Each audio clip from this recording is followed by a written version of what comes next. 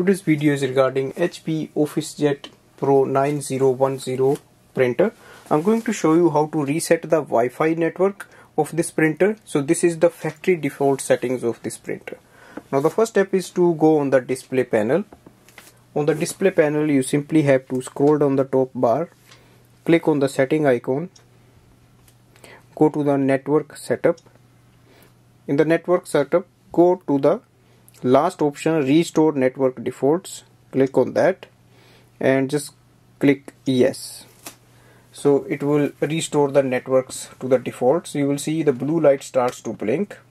That means it is restored, and now you can connect with the new Wi-Fi network. So overall it's very easy to use the display panel. The touch screen is really good and its response is quick. So it takes only a minute to reset your printer to factory defaults, and now you can connect with any Wi-Fi network you want.